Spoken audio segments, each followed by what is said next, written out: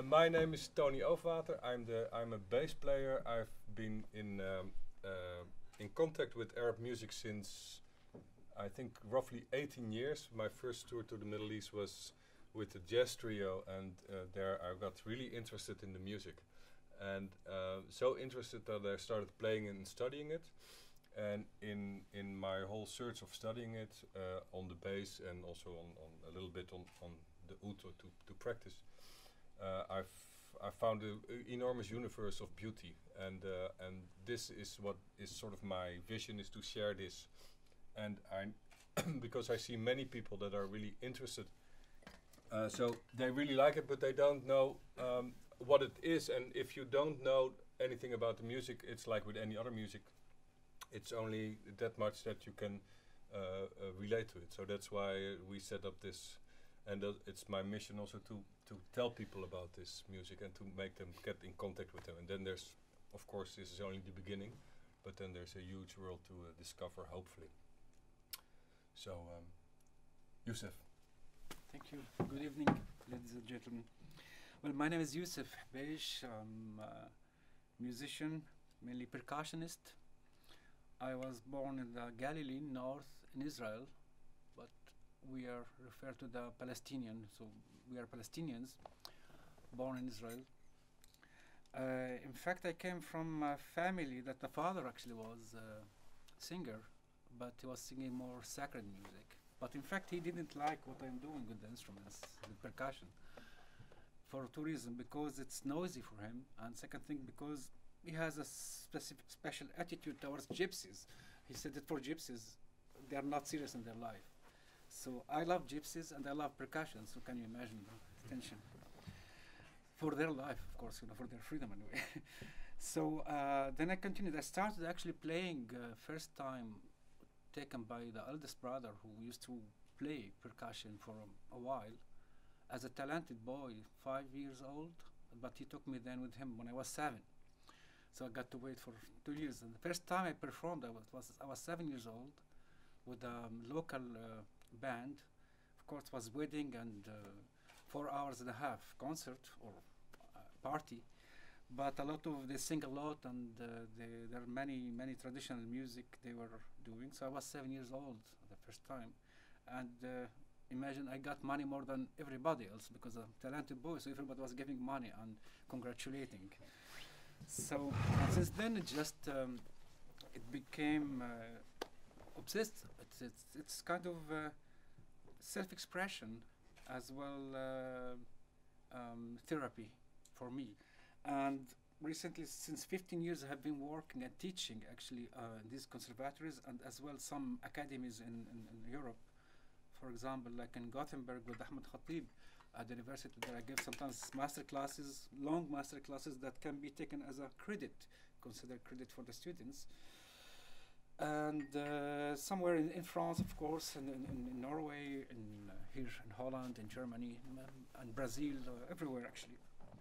And since 15 years, I'm working on a book which is developing this field from this part of Oriental music, the rhythms. In the past, it used to see the only one pattern, one model of rhythm, which is the basic one, the abstract one. And then the other variation and development, it was only kind of self-interpretation or self-contribution by the teacher or by the musician himself. But now it's more specified and somehow will be documented in a big book, which is almost 400 to 500 pages. It's including all classical rhythms, besides to some rhythms I could construct because you hear it, they exist in our mind, in our ear, and in a way that with whole variations that can develop from that rhythm as well, and there's a big coherence and logic in that. I will explain a little bit later what's the logic of this kind of book or this kind of approach in percussion. Concerning the percussion or rhythms in Oriental music, basically there are 3 sounds which is naturally come from our talking, which is the low sound, which is called dum, and the higher one, which is tak. It sounds like dum. When you say dum, you hear the sound actually, but we're talking verbally. and tak as well. It looks like tak. It sounds like tak. And as well, there's the rest, as we use in music, you know, rests, pauses. But besides the dum and tak, while we have two hands using them, and it's not the same strength, not the same pulse, not the same temper of both hands. So this is called tak, and this ka, which is comes from the tak itself. Tak, ka, tak, ka. It's not the same. I'm playing the same strength, actually, same power, but it's not the same temper because this hand is maybe more weak than this. So it gives another touch, and aesthetically it works even much better. So the basic sounds actually is dum and tak and ka, if we use the hand. But if we go back abstractly about the rhythm, there are few beats, including the rests, that distinguish the rhythm itself, that it cannot be divided. For example,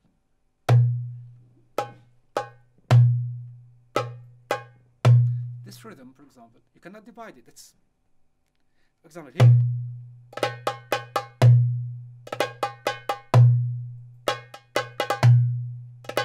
It's another variation, but it's related actually to this one. And look at my right hand, for example. It's always playing the same pattern, which is the basic one. And other things, it's just what I add is with the other hand, it's kind of variations that actually refer to the first one. For example, I give another example. 1, 2, 3.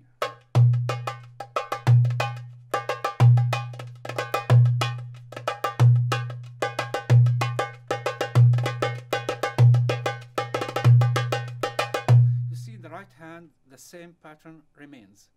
So this is important actually when you teach the students, that, and for the musician as well when they play with you, that the main pattern, the main pulse, or the main temper is just remaining and somehow static there and appearing there and outstanding. Whatever you add, it is adding, of course, and raising the dynamics and enriching everything, but at the same time. So the first instrument is called Darbuka, and somehow it's very common in almost in the world. Mainly it was actually famous in Egypt, because it was used mainly for traditional music and for dancing. Besides to the basic sounds, there is as well, like in conga or bongo, like a slap sound. It came to replace this.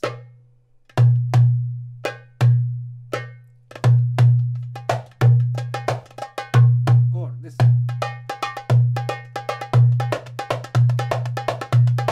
It's used mainly in traditional music, folklore music, dancing music, such a way of playing. You will never find somebody in classical music playing this way. They will not accept it, actually. So this is the instrument, as I said, Darbuka or Darbuka, as it's known in the West, actually, the word. And of course, I played a little rhythms on it. But it's also, there's more can develop virtuosity in that. For example, using the all fingers.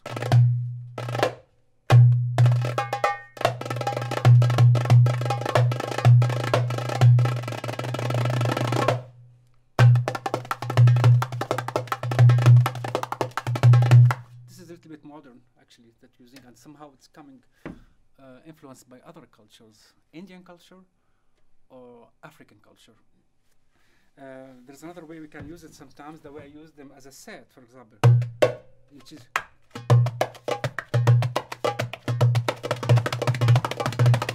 see, such a technique sounds like Indian, although they don't play it this way, but somehow with this instrument I'm trying to be influenced by other rhythmical phrasing from other cultures, which is developed, actually, especially they have their rhythms and their development for their rhythms. So, and there's another full of really beautiful phrasing. So this instrument actually is called the Bendir. It was used in classical music, and it's true, in Turkish music, especially Ottoman music or some Sufi music, actually, which is with us, it was used in different sizes, mainly in Sufi music, but not the classical music like of the Sufi music, it has it's a ceremony. They need it because it's low sound and it's very deep sound. So somehow it gives you the feeling and the drive and the mood of sacred, sacred music. So as I said, there's the dum and the tak. Normally you use kind of the fourth of the, if you cut it into the middle and then here. But if you use part of the hand, finger, and slowly and it's just very flexible, even change the sound. Okay, and the tak as well is here.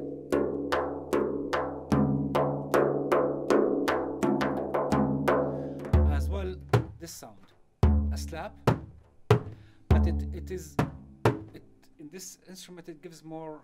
It's very supple, it's more round, and it's not like strong like this one. And it's used in the past, they were using it especially in the traditional way, or let's say folkloristic way. They were using this way. They hit the same place with the thumb.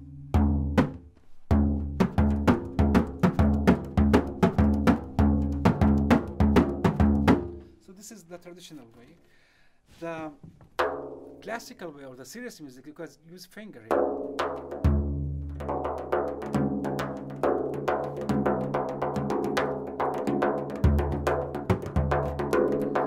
So, and as well as with the time, many musicians develop kind of a lot of technique and kind of modern technique, and then use more fingers.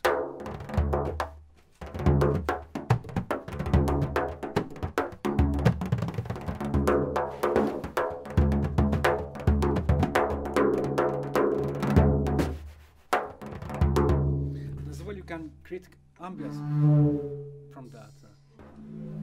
Mainly harmonics,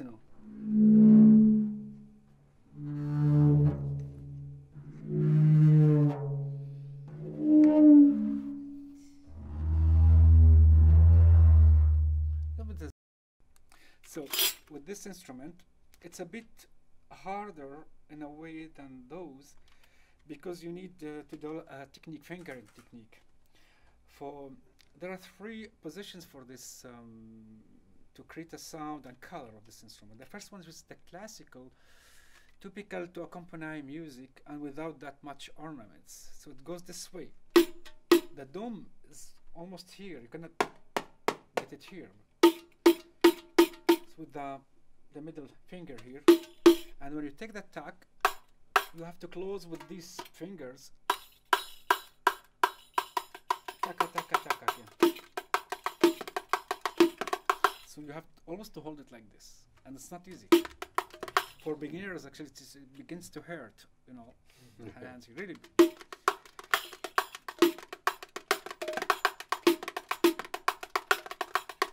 So this is when you accompany the singing, classical singing like Kulthum or this tarab singing. And sometimes you use this in order to raise the dynamics and to change the color when there is kind of modulation in the music. And for example, you go from minor to major, and suddenly when the major comes, it's like so, light and nice, and then you go with that, and it works very well.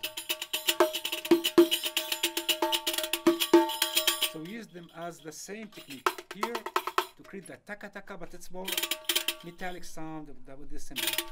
And here we use the second color, which is when it's open like this, you use this, then the whole sound's open.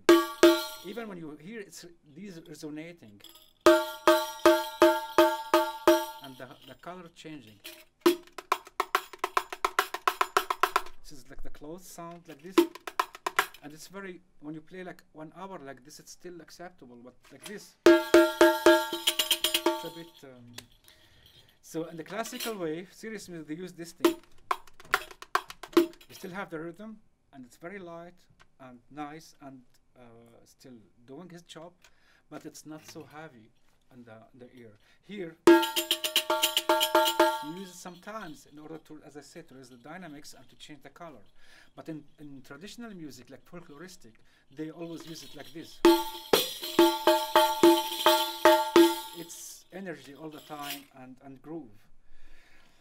The third color, which is mixed between both. Instead of closing with both fingers here, you close only with one, then you have the option to get this, and at the same time to have it's between. It's between. So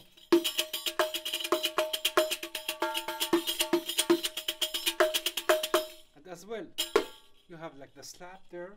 You have it like this here, or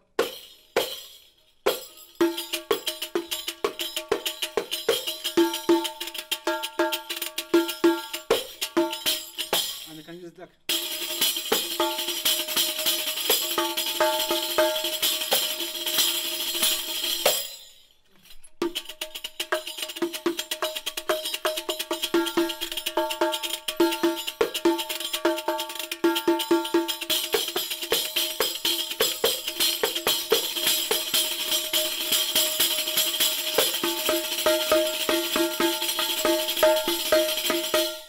This is from the traditional way, but somehow also everybody try to create more sounds than that, like in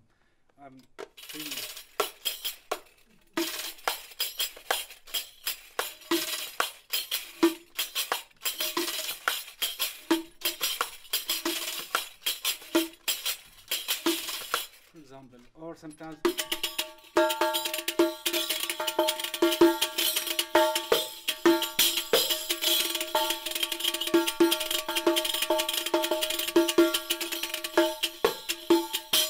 something that we're still actually searching and searching. Okay.